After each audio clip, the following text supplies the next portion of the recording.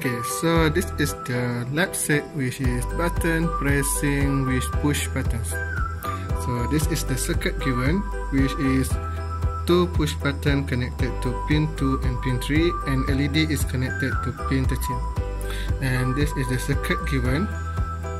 So we have put the coding into the Arduino.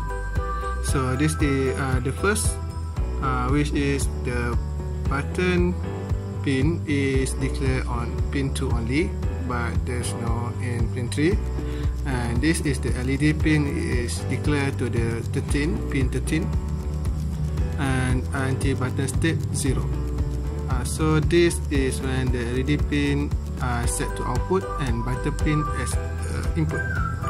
So this is the button state, this is the read for the button pin. So the coding, which is if the button state is high or will push, there is the pin will light up. When there is nothing on LED on push button, LED will turn off. So this is the circuit. This push button is connected to pin 2 and this is connected to pin 3, and LED is connected to pin 13. So when we push the pin 13, there's nothing changed, there's nothing happen because the coding will declare there's no pin 13, pin 3, and this is pin 2. When we push pin 2, LED will turn off. When we tap, LED will turn on.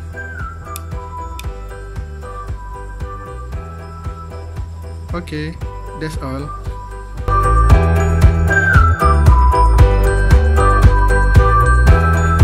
Okay, so this is, let's say, button pressing with push button. For the task given, we'll change it to the piano using 7 switch. So this is the circuit, use the 7 switch, and this is the buzzer. So for the coding, we have declared for button pin and for the buzzer, and this is we declare for the button to sound at the frequency when push the button.